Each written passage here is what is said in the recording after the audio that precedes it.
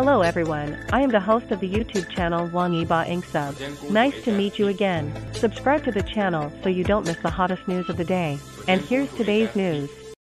Wang Yibo is recognized as the first brother of skateboarding of the Z generation, and everyone is Yebo Girl. It turns out that the motorcycle sisters are all Yebo Girls. Yebo Girl, Wang Yibo's female fan who likes skateboarding. No wonder everyone is so beautiful. Skateboarding is becoming more and more mainstream, and it is also the vein of the trendy consumer market. Many brands also very much hope to leverage the Generation Z crowd through skateboarding culture. This is also one of the reasons why Wang Yibo's commercial value is so high. In recent years, in China, skateboarding is no longer the so-called niche culture, it has become an interest choice, fashion expression.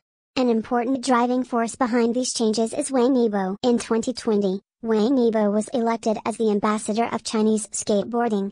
This first brother of skateboarding is the spokesperson for skateboarding, shooting promotional videos, participating in variety shows, speaking for the event, and posting street videos every 3 weeks. Wang Yibo has also become a golden signboard to attract new people. Wang Yibo, single-handedly, brought so much voice and influence to the skateboarding world. Recognized as the Skateboard Brother of Generation Z, promoting the development of skateboarding, a recognized guide to push girls to pay attention to skateboarding. It has brought a large number of female skaters, and they are even called Yebo Girls. It also filled the skateboard world with a green glow. Skateboards belong to the cool cover. As expected of you, Kugai Wang Yibo.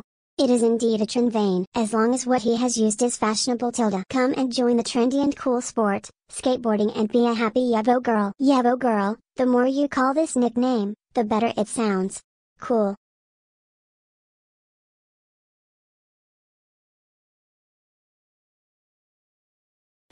Just